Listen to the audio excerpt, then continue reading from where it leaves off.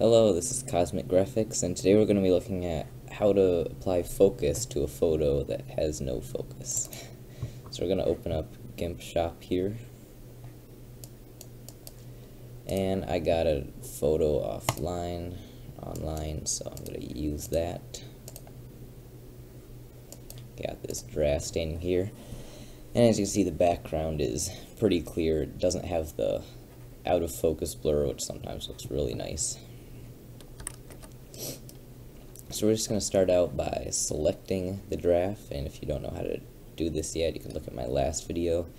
Just take this path tool and start selecting. Alright, now I have my draft all selected, so what I'm going to do is go to select from path, and I'm going to hit Control C on my keyboard, which copies it. I'm going to hit Control V to paste it and put it to a new layer. And now what we're going to do is go back to the original image, the first layer. Go to select from path again, and this time select inverts. You're selecting the whole background of the draft, and you're going to go to filters, blur, Gaussian blur, and you're probably going to want to do maybe like 10. There we go.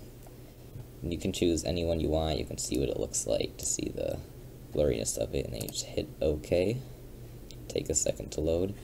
And as you can see, it just put on some focus there. You can even do a bit more, like I might do a little bit more because that wasn't quite enough. Maybe I'll try 20. And now you can select none. You can just use any other tool to get rid of that. And now you have a draft that is standing out in a picture with high focus.